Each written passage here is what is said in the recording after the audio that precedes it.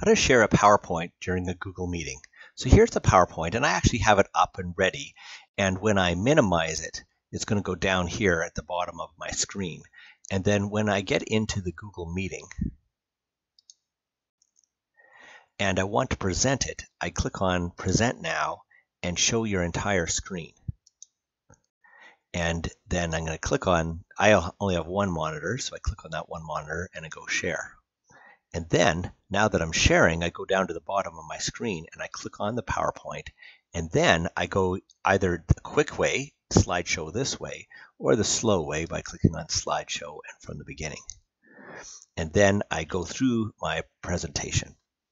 And I can go back and forth. I can use the arrow keys on my keyboard to go back if I needed to, also there's these buttons down here. Notice that when it's taking the whole screen, I cannot see what other people are chatting. They could make comments or ask questions through their voice, but they can't this way.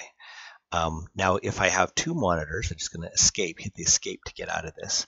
Then to prevent it from this going on both monitors, one in an instructor view and one in into the slideshow view, then on slideshow, uncheck this use presenter view, and then you can use your other monitor for the Google meeting to be able to watch comments and stuff like that, and present.